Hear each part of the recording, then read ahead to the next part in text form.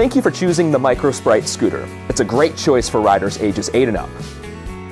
Inside of your Micro Sprite's display box should be the folded down scooter, instruction manual packet with Allen keys, and your scooter safety tips poster. Once you have removed everything from the display box, let's get your Sprite scooter unfolded and ready to roll. To unfold the scooter, begin by unlatching the quick release lever on your scooter's folding block. Next, press in the chrome button on the opposite side of the folding block to unfold the scooter. Listen for the block to click into position. Finish by relatching your quick release lever. If your lever feels too loose or tight, you may need to adjust it using the tension dial pictured here. Next, let's attach your scooter's handlebar grips.